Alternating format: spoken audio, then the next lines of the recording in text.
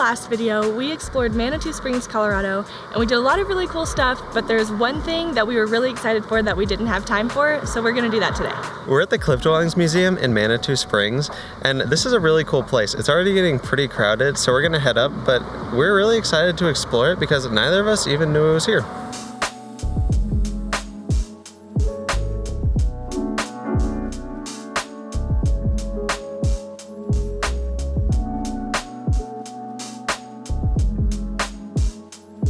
I feel like we're really good at getting to places at unfortunate timing. There was a huge tour bus right in front of us in line. I think it was the second tour bus to pull in. It's only been about, well, I guess only, that's kind of a long time. It's been about an hour and a half since this place opened, and it is packed. We're here on a Thursday, and it is packed. I don't want to see this place on the weekends.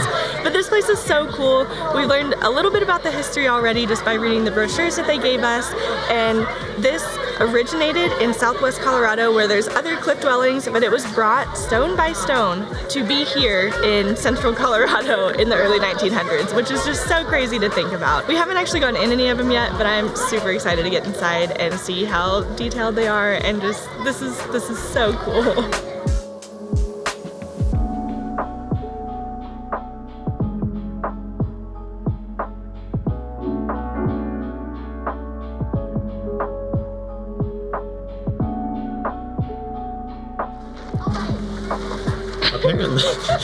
Apparently this first room is where like 4 to 6 families lived, which is insane. This is really tiny.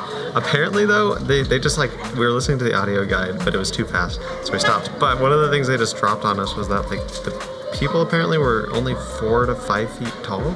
So maybe that would have helped in fitting 4 families in this small area. But still, that's really cramped, and apparently they just didn't spend much time inside.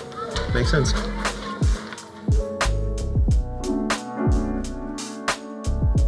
It's really weird being in a place where I'm almost too tall for the passageways. Well, apparently you're taller than they would have been.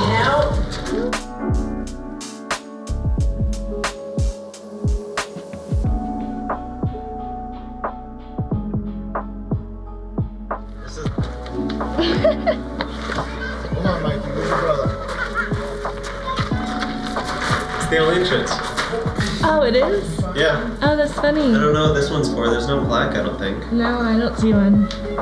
It kind of looks like a big storage room for wheat or something. Yeah, jeez. I wonder what all the logs are for. I thought just structure, Yeah, but I don't probably. know.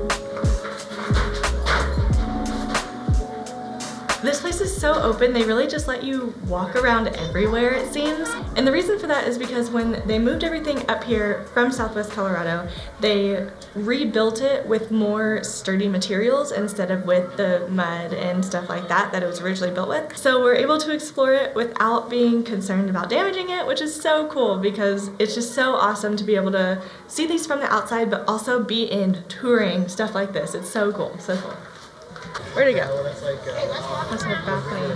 We found a plaque for the room we were just in, and it says that all these pieces of wood coming out, the big pieces of wood, once had a balcony on them, and that's how people had entry to the 3rd floor, I think.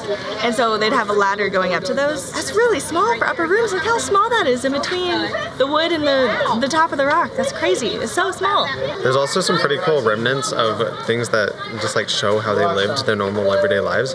Like these pegs right above me, they use them to hang meat and vegetables and things to dry them out. So there's still a lot of indications of how they lived their lives, which is really cool to see.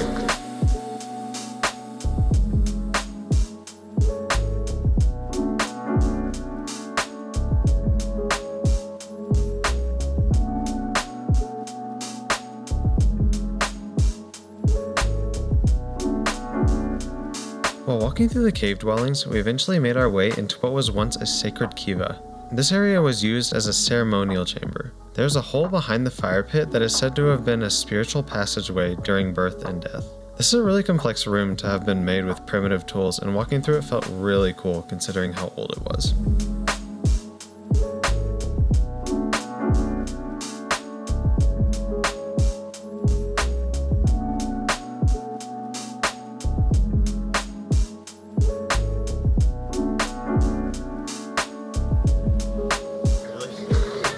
Yeah. No, not really. Seems like there would have been an easier way to get in there. Yeah, but I want to see if I can fit. Oh my god. Cool. Okay, I'll go back out this way. You don't want to try to go in there? It's the balconies we were talking about.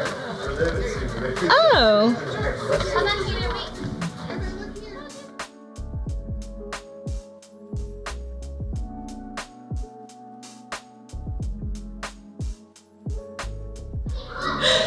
You like the small ladder?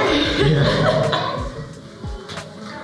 This is so small. This is like a little unsettling because the ground sounds hollow. I'm a little nervous. I know it's not, but I'm a little nervous. It's just gonna cave under me.